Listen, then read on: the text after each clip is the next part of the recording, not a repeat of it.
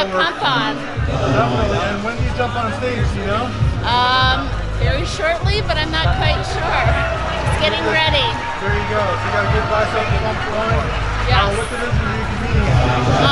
Women's Bikini Masters and the Open. I'll be in the B class. So I think I gotta ask you, how did you discover all this? I want to know, like, how did you, it's over an accident, and it's not on TV. How did you find out about it? So I had a friend actually at work who competed in the NGA last year in Kentucky. What's her name? Alicia Wade.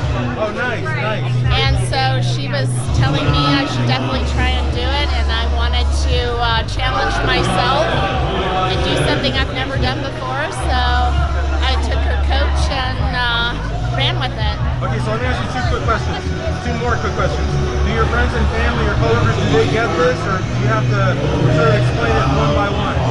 Okay, so yes, I do have some family that is supportive, and my daughter is amazing. She loves to work out right alongside with me and says that she eats strong food, and so I love it. My family is very supportive, and my boyfriend is very supportive as well, making food prep right along with me. Awesome. And then tell me the last question. What do you think about the seconds, literally the seconds before you get to take the stage, even while you're on stage? What's going through your mind? Just to go out and have fun and remember to be confident.